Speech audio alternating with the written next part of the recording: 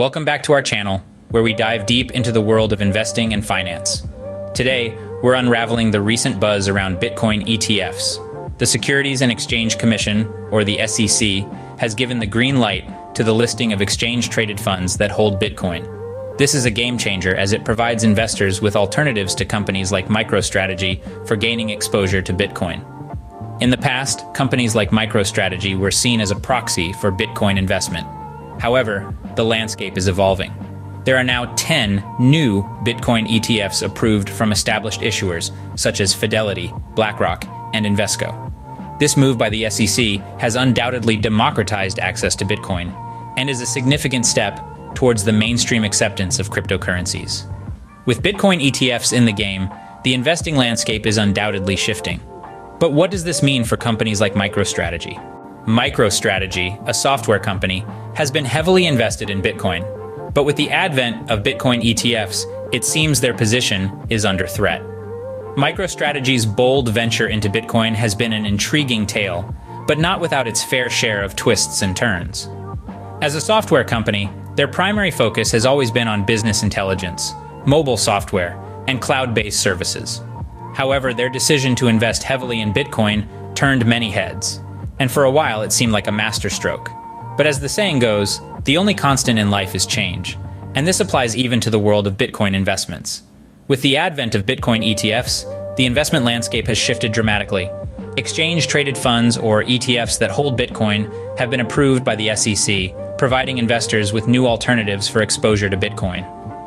In the face of these developments, MicroStrategy's Bitcoin investment has been somewhat lackluster. It has underperformed against other options like the Grayscale Bitcoin Trust and ProShares Bitcoin Strategy ETF. One viewpoint suggests that there's no compelling reason for investors to hold on to MicroStrategy for its Bitcoin holdings. In fact, this perspective goes as far as issuing a sell recommendation for the company's shares. A sum of parts analysis further deepens the concern surrounding MicroStrategy. It suggests that the company's shares are overvalued by as much as 36%. The core software business of MicroStrategy is barely breaking even, and it's suggested that this does not justify the assigned valuation of the shares. So, what does the future hold for MicroStrategy? It's a question that only time can answer, but these recent developments have certainly put the company in a tricky position. While MicroStrategy navigates this turbulent sea, let's shift our focus to the broader crypto market and how it's reacting to these changes. The crypto market is known for its volatility, and the introduction of Bitcoin ETFs has certainly stirred the pot. This new development has sent ripples through the market, causing fluctuating prices and a surge of excitement among investors. Consider this: a false report claiming that the SEC had approved BlackRock's spot. Bitcoin ETF caused a brief but significant spike in Bitcoin's price by 10%. Though the gains were subsequently reduced to around 3%, the incident demonstrated the market sensitivity to the prospect of Bitcoin ETFs. This isn't the only instance where the mere hint of a Bitcoin ETF has caused a stir. Major asset management firms like BlackRock and Fidelity have thrown their hats into the Bitcoin ETF ring, and their involvement has sparked hope and anticipation among investors. These firms are known for their financial acumen, and their backing of Bitcoin ETFs lends credibility to the concept. But it's not just about the big players. The prospect of Bitcoin ETFs has also attracted a broader base of investors, many of whom see ETFs as a more accessible way to gain exposure to Bitcoin without having to hold the cryptocurrency directly. This is a significant shift in the crypto landscape, as it opens up the market to those who may have been previously deterred by the complexity of cryptocurrency investment. However, it's important to remember that this is still a developing story. The SEC is yet to make a final decision on many Bitcoin ETF applications, and the market's response could change dramatically depending on the outcome. So, what does this mean for you, the investor? How can you ride this wave of change?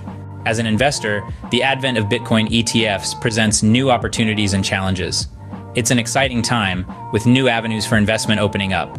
Bitcoin ETFs, like the ones from Fidelity, BlackRock, and Invesco, offer the potential for diversification into the world of cryptocurrencies without the need to directly own Bitcoin.